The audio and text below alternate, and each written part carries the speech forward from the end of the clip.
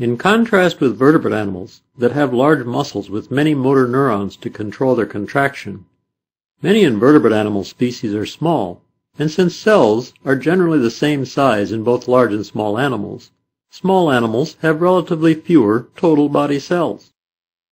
Therefore, small arthropod animals such as insects must have small muscles that contain only a few muscle fibers that are innervated by only a few neurons.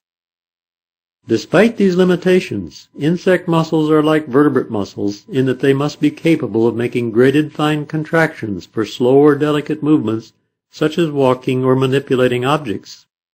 Yet, they must also be able to make strong total contractions that power rapid movements such as jumping, wing beats for flight, or as in this case, capturing and holding prey.